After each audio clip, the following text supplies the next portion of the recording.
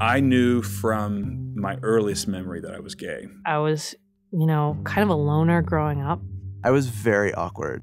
Called every name in the book. They'd say fag or nerd, egghead. Like this, like that. People walking by calling me a waste. Yeah, the mainstream didn't want us.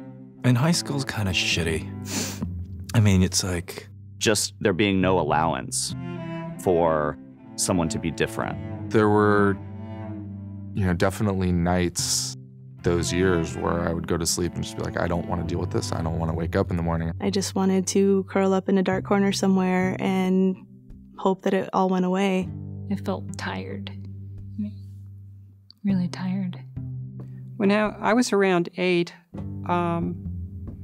I told my pediatrician that I wanted to be a girl. It made me feel even more determined to hide that part of myself away, because the message I was getting is, that's disgusting. You have all these feelings that you can't necessarily talk about with somebody. And you're looking for that acceptance, and you don't always get it. As much as my parents loved me, there was always that possibility that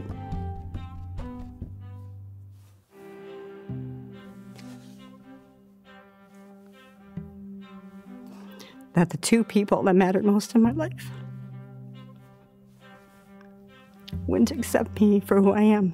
And I had this kind of story in my mind that everyone was going to lash out at me and they were going to be mad and they were going to say, oh, you're going to hell. And when I thought about that, I became very depressed, and I had actually contemplated suicide. Why am I like this?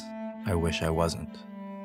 I found a bottle of sleeping pills in my parents' medicine cabinet and took them. All of them. Just a few moments before I lost consciousness, I had a fleeting moment where I thought, if it does get better and I'm gone, then I've really screwed up. Every day is worth waking up for. You never know what's going to happen. Life changes so much. When I finally did come out and start to transition, I realized I'd been hiding a huge part of myself. And it just came out. I said, I'm gay.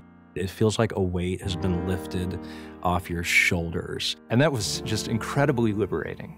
I'm finally me.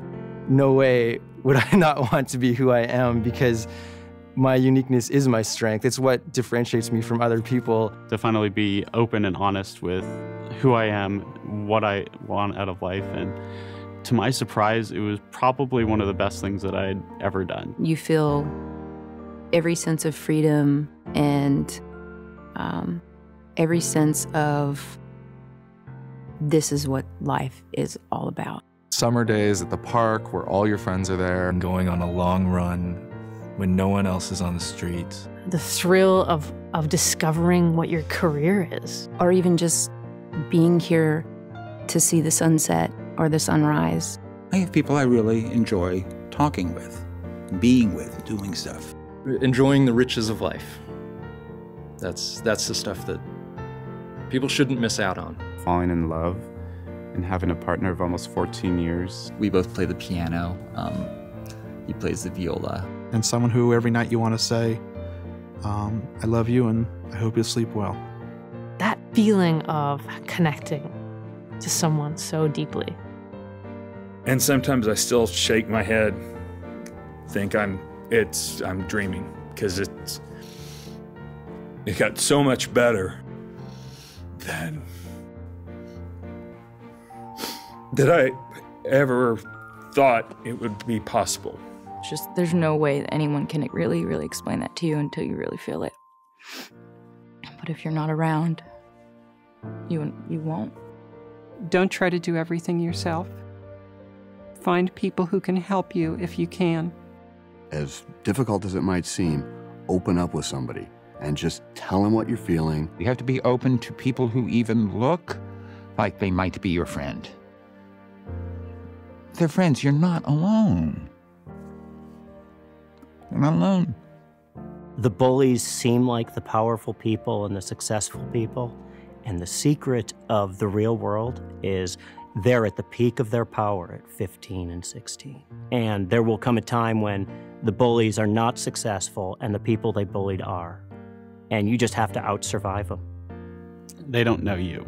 They don't know who you are or what you love or anything about you. Know that there's nothing wrong and there's people out there just like you. Please consider that time, just a little bit of time sometimes, changes a whole outlook.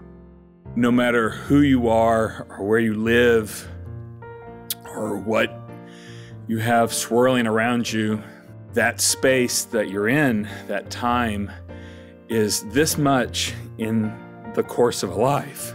And as we go through our lives, we're going to have friends, we're going to have family, but they're not always there. And in that toughest, darkest moment, if we can rely on ourselves, that's more than we will ever need to face the world.